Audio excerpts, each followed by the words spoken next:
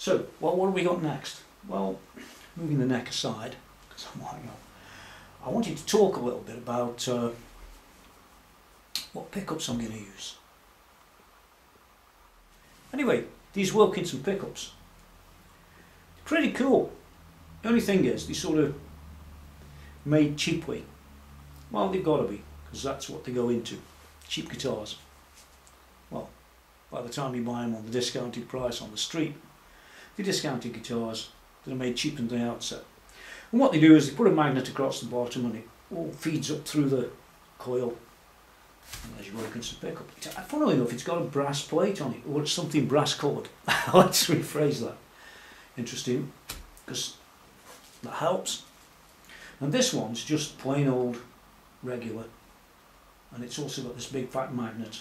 And if I could take this off, which I'm not going to try, but if I could, you'd probably find it similar to that.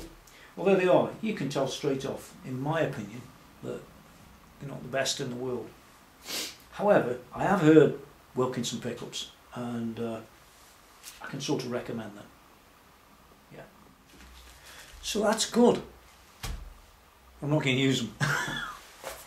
So it's a Chinese packet. Go back in there. It cost me nigh on nothing. I think about, I don't know, they must have been $40 a set. It's real cheap for a pickup. Well, for two, actually. Like I said, I was going to use them. Then I thought, well, if I'm going to do it, I might as well make the best I can. After all, I do want to make the best Telecaster in the world. And it's a subjective thing, but they definitely won't help. So they're out. Get out of here. So then I discovered some more. Scratch. This is funny. So I decided to buy some Bill Lawrence pickups. Now, it all sounds simple, doesn't it? You go and find Bill Lawrence pickups and you buy them. And when you bought them, the Bill Lawrence pickups, right? No. Not quite. Well, let me explain why. Because back in the day, I love saying that, back in the day when Bill Lawrence got together to make pickups, he had a partner. I forget his name now. It doesn't matter. There's basically two of them in this company, and they're making the pickups, and the pickups get more famous and people start buying them. And then Bill and his mate decide they're not mates anymore. So they split up. What have you got today? Well, today you've got actually two companies that basically make Bill Lawrence pickups. You've got Company A and Company B. These are Company A. Well, I looked at Company B and I thought them pickups sound great, look great, probably are great. And I looked at Company A and I thought them pickups look great, they sound great, and they probably are great. And they're both Bill Lawrence pickups. If you know where I'm coming from. Some of you will know the answers to this, but most of you won't. So I bought some. I was going to buy them from Bill Lawrence B. But Bill Lawrence B had this waiting list and things, and they're at 3 times the price. So I thought, well, it's a cold, it's England here. I thought, well, I know the answer to this. They're both Bill Lawrence pickups. I'll buy the cheap ones. Cheapskate Tony. So what did I get? I can't tell you Bill Lawrence B, by the way. These are Bill Lawrence A. Black label. I thought Society. Of course I'm wrong. But in his hole in the neck. In his advertising, Bill Lawrence A, he said, let's pull this one out as we go. He said, quite categorically, are these pickups, these are the pickups Roy Buchanan used. And the other one didn't say that. And I thought, well, I'm trying to get to a sort of best Telecaster in the world. I guess Roy Buchanan's probably was. But Danny Gatton would say no, it wasn't. That's another story. We'll come back to that. So there's one, and it's got none of them horrible ceramics underneath. It's got real magnets, and it's all nice. That's the neck pickup. Even the wire looks nicer. That's one of them. And I've got this other one, which is just as interesting. And I pulled this one out. Oops. I pulled it out the other end, but don't worry. Pulled it out. I had a look at this one. I thought, well, that looks meaty. You can see it is. Well, this one's got a galvanised steel plate on. Maybe that's what the 1950 had on. I don't know, I wasn't there. I might be old, but I'm not that old. So there it is. Looks nice. Yeah. Bill Lawrence. Black label. So these look great. And you know, having that Roy Buchanan thing going on, I thought to myself, well, hey, you know something? If they're good enough for Roy, it can't be good for me. Let's put them back. Put them back as we talk. So, I bought them. Sounds a bit like on that thing, on that auction thing that you see on the TV in America. You bought it. You've seen it, haven't you? Yeah. I watched that too. Let's put that back. So there they are. Black label. From Bill Lawrence A. Oops, wrong way around. Bill Lawrence A. There they are. They look great. And, you know, you got that thing about, like I said, Roy Buchanan. So, am I going to put them in? No, I'm not going to put them in.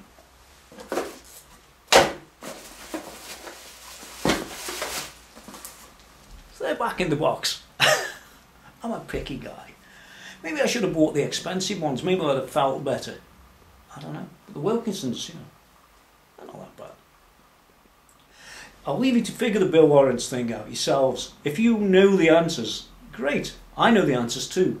But anybody who doesn't might want to do a bit of research on the internet. It's actually awesomely funny how any companies could do that to themselves.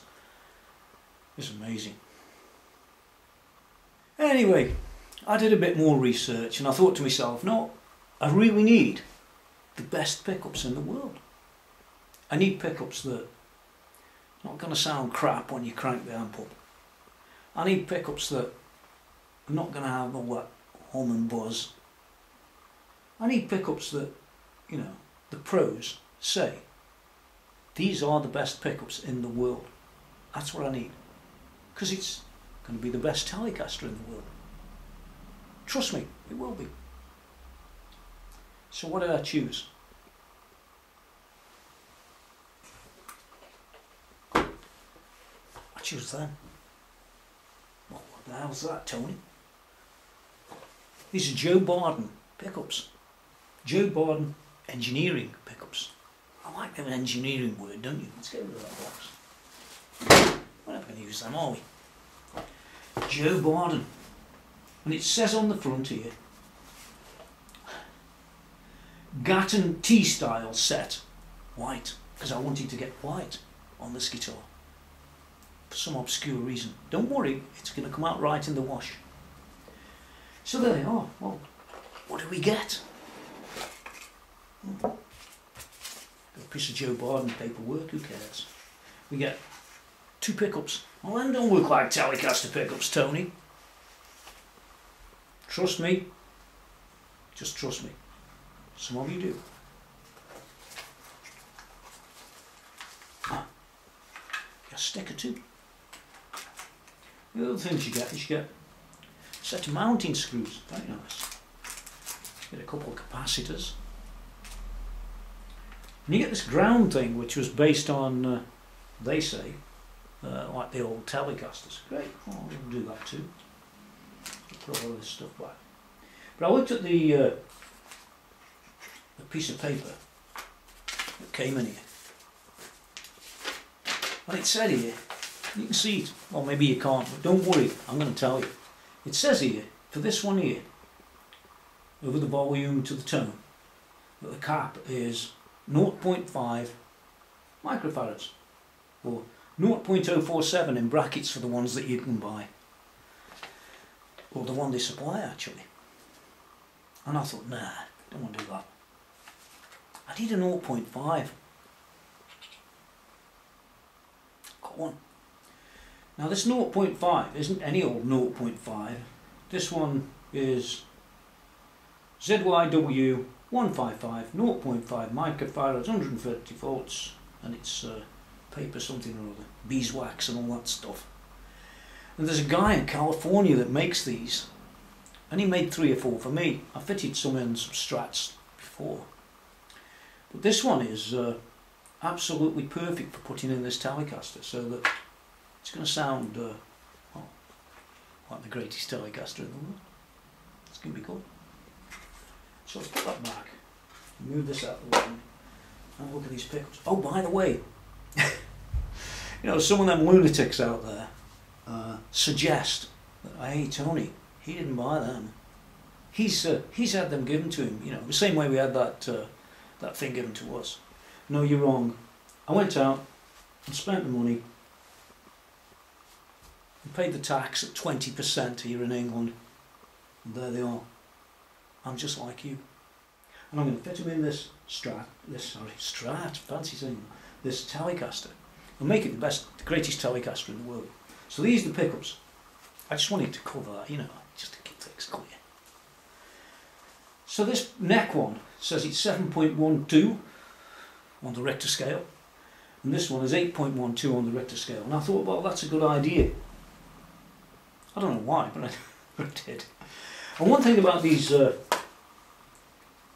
Joe Barden pickups that I like is that, although they're humbucking pickups, sort of, they're really more hum cancelling pickups, because you've heard of that Danny Gatton fella.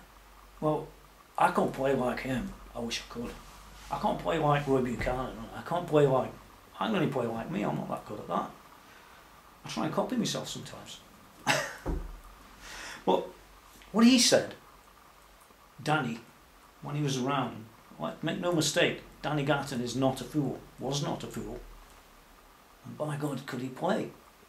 He said that these pickups are the finest pickups in the world. They're the best pickups, end of story. So, no matter how we look at it, when you've got a player like Danny Gatton saying that these are the best pickups there is, you can trust me, they probably are.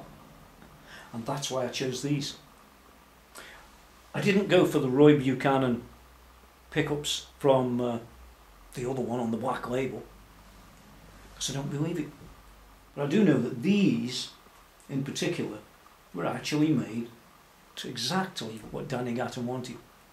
He could play all styles on that Telecaster, so that's great. I've got some other mods as well that are going to be fitted onto this world famous Telecaster. It will be one day, and it's going to be good. So not much more I can say about that for now.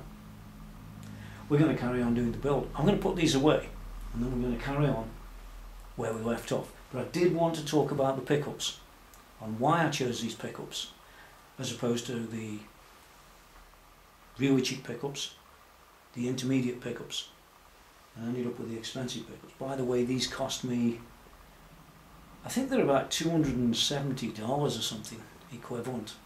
200, yeah, something like that, equivalent. So they're not cheap pickups, but it is a set. They did have the colour I wanted. What I like as well, I like the finishing. These are awesome, awesome. You can tell that these are no bottom end pickup. No matter what anybody says, I don't doubt it for a second. By the time we see the wiring and the rest that goes in this, they're going to be the world's best. Think about that. Well, we're back with this again. It's all nice and good as it comes from Warmouth, but unfortunately that's not how it's going to have to end up. We're going to have to do a bit of work, especially on a Telecaster, but Telecaster's been turned into something better in some way. But let's not worry about it for now. What you do need as always on my builds. Stop. Oh, hey Tony, what's that about? Well, this is copper tape. Some of you have seen it before, some of you haven't. Oops, let's put it where you can see it. Let's leave it there. I'll leave it just there. Yeah, some of you have seen it before, some of you haven't. Well, if you haven't seen it before, you really want to go and have a look at my other builds, because I think on every build that I've ever videoed, not the ones that I didn't, I've used this stuff. It's awesome stuff. And what it does, what you've got to do is cover everything up with this, all in these holes, not in the neck, in that hole, and in this crevice down here, and indeed in some of that hole down there. Oh, yeah, you put this stuff on. This stuff, it's got glue on it that can conduct electricity. So if you've got two pieces of tape, imagine that, when you stick them over the top of each other, the electricity can go from this side to that side, or across. Anyway, basically, if you fill all that area in, it'll be sort of protected against spurious signals in the air, such as RF signals, radio frequency signals of various types. And they don't have to be at any given particular frequency. They just, the way they get into your guitar wiring is all very simple, really. If you've got to imagine a piece of wire on your pickle, well, that's a particular length. You're going to cut them and you're going to do things like that, but it'll end up being a particular length. Right, now, at that particular length of wire will have a what's called a resonant frequency.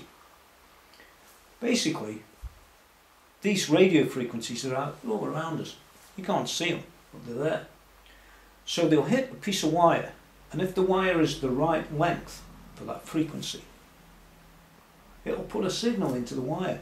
It'll vibrate the wire. You can't see it because it's vibrating very, very fast. In fact, if it was 450 megahertz signal, say, the antenna was this long, and the wire was this, I don't know, something like that. Basically, it'd be going up and down 450 million times a second. So you're not going to be able to see it, but you'll hear it, because it will come out to the back, out to this, down to your amp, into the front end, and the front end of your amp will amplify that noise. Or it could be a derivative. Let's imagine we have that wire that's resonant at 450 meg. Well, if you took 450 times 5, 2250 maybe, yeah, that'll have frequencies all the way down the bandwidth, every fifth of the way, or a third of the way, until it hits where your piece of wire is, and so you'll still get noise, even though it's at 2.2 gigahertz. It'll still come down here at 450, say. So by putting this stuff in, what you're doing is you're trying your best to eliminate those radio frequencies from coming into the guitar, because once they come in, they get out of this wire into your amp, and that's why you get noisy Strats in particular, or Telecasters, I dare say. So I always use this this stuff, and I'm going to fill the pockets in now, and I'll see you in a minute when I've done that. Well, I'm back. That's what yours should look like. You can see that these have been filled out with copper all over. And if you notice, there's just a little rim around the edge of all these things. Tiny little rim. And they're there so that whatever you put on them can seal it all off. And we'll come back to that too. Now the only other thing you've got to do here is take the now infamous masking tape and mask everywhere inside, but not around that top edge. And that's just to stop things shorting out as we build the guitar. So I'm going to go and do that now, and we'll talk about that in a minute. So there's the job, as you'd expect to see it. You can see that it's been masked in here, but not around the top edge. Same in here, but not around the top edge. They don't have to be 100% looking perfect, as long as they just stop everything from touching the copper. I'm back! Well, it's another night. As you can tell, I've got different clothes on. I'm starting to smell a bit with that. so I got changed. Well, here I am. I started to fit these ferrule things in the back of the body. Now some people have a lot of problems with these and some don't. And I guess I'm one of the ones that don't. Or do I?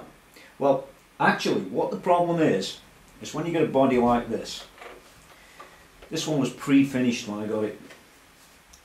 And these ferrules sort of fit in, but not very well.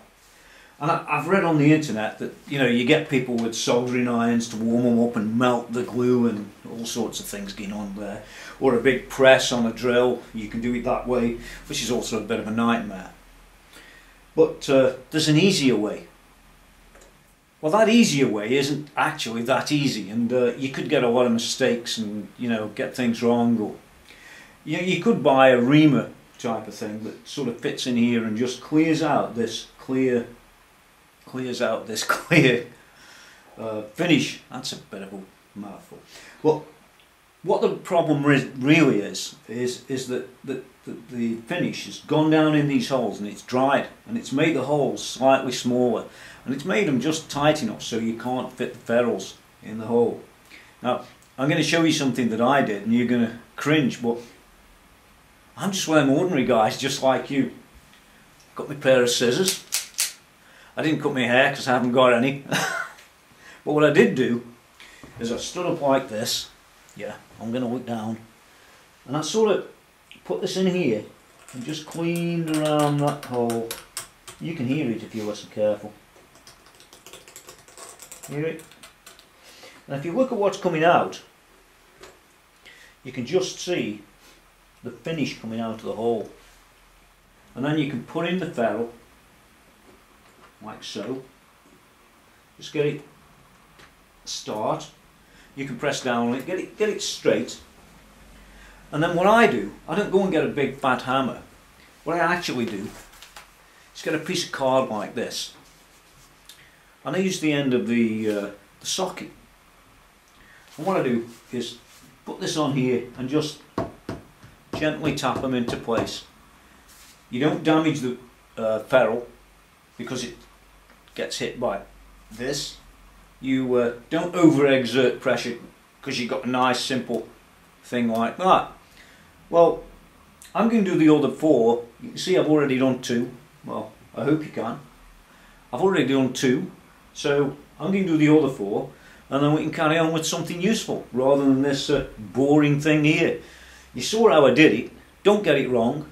Don't overdo it, otherwise you'll be holding them in with some araldite, won't you? There you go. Well, there you have it. Job done. It took me all of about 8 minutes. 8 minutes for that. And there they are. They're all flush, all knocked down level, all very nice. I'll see if I can zoom in a bit closer. You can just take a quick look. There you go. There's a quick view. You can see that. They're all very nice. Well, they're all very nice from where I am. Might not be from where you are, but there you go. What I'm going to do now really is to just fit the neck, just for now, and then we'll move on a bit later to something else. You remember we did all that stuff. Got the holes already in the neck on this Warmouth one, which is nice. I haven't got to mess about as I did before on the other guitars. Go and check them if you're not sure how to do that and your guitar neck has got no holes, because that could be fun. So let me fit this neck and I'll show you in a minute. Hey, take a look at this. I don't know if you can see that. I can't. Oh, that look great. Well, hopefully you can see. It says on there, Fender Custom Shop, and they cost an arm and a leg. Must be the whiskey. Go and get yours on eBay. Makes it look better. Doesn't play better, but it looks better. This is a gold one too, and they're really difficult to get hold of. Anyway, I'm going to fit it and I'll show you in a minute what the results are. As you can see, I still haven't fitted the neck. Well, there's a very good reason why. See, when you buy something like that Fender Custom Shop neck plate, you know it's right. There's no maybes. And I put it to you that this Warmouth neck is drilled right for Fender bolts because it's a Fender licensed neck. And funny enough, the body is a Fender licensed body, and I know that the holes are correct for Fender screws. But these screws here, you can see them, they came with a compatible neck plate. And the problem's this, that first of all, those screws, mine in here, now I could sit here and drill them out, that's no real deal, I could do that, they sort of semi-fit. It could be the edges of the material, you know, like the finish that's stopping them going through, a bit like it was with these ferrules. But I don't think so, because when you fit them to the other side, they don't fit there either. You see? They don't fit, they're tight. So what I think is that we got 4 Duff screws here. These screws are not the right size. This is exactly one of the reasons why I like to use Fender parts, because this here is out of spec. Now I've got to go jumping around on eBay or somewhere else to go and find somewhere where I can get 4 screws in gold that are the correct ones. More money, I'm afraid.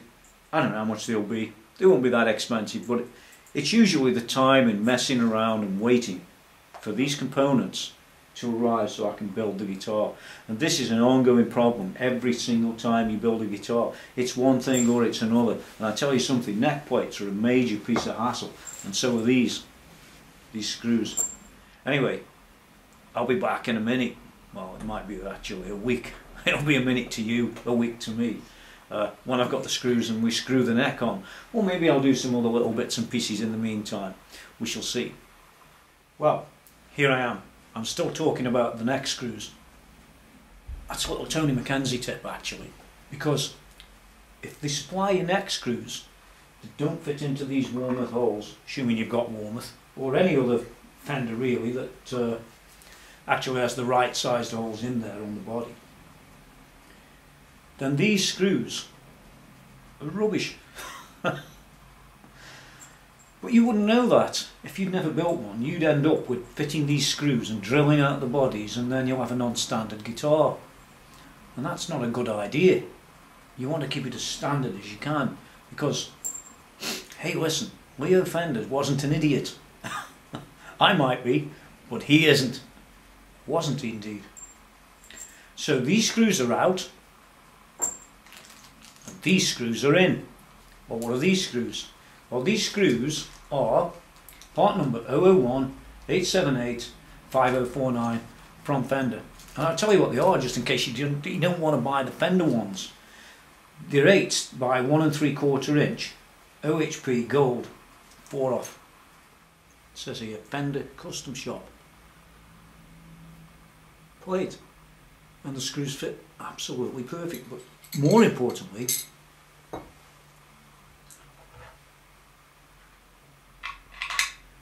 fit in there perfect, with no work, no redrilling, nothing. And that's a simple thing to see as a problem. If you didn't know, well, you wouldn't know.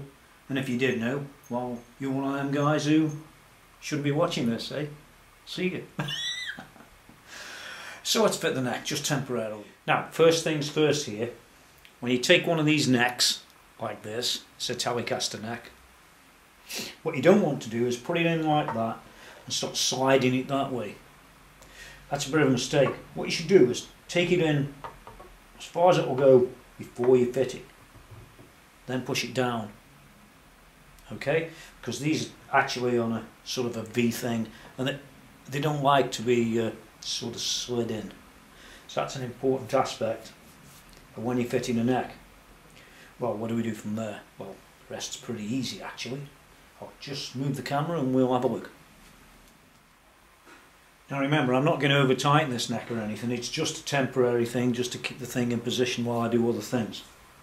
So, you want the plate on there, you want your first screw, and this you just push in like so, start them off.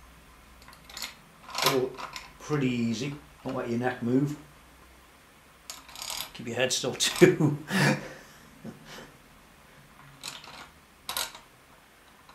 Okay, now you might use a screwdriver of the regular type, or you might use one like what I tend to use. It's all nice and easy as long as you just start them off nice and steady. Start them going. It's good.